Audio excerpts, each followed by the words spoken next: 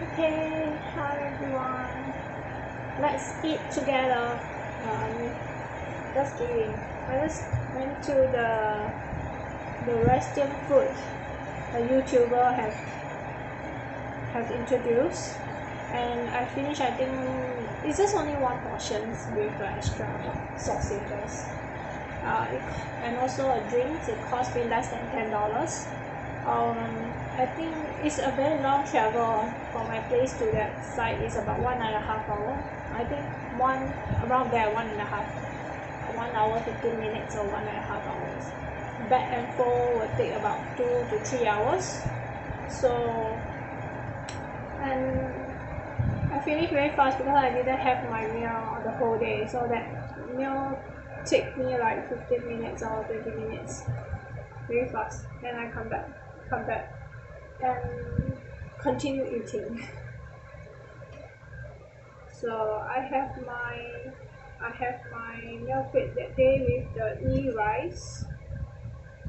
I have my matcha matcha I bought from the NTUC. I never tried. Yeah, you will wonder why I eat so much today, because today is my last day of my leave. Since it's the last day, I have the time to go and enjoy food.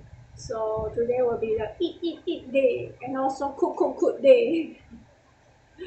So I have this later on. I have to do my meal prep for cooking my whole entire week. Meal prep, and I have my.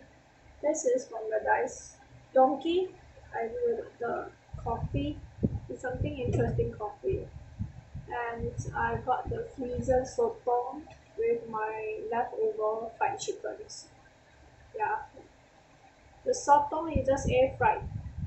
I'm not sure if it's air fried the sotong, and with the fried chicken.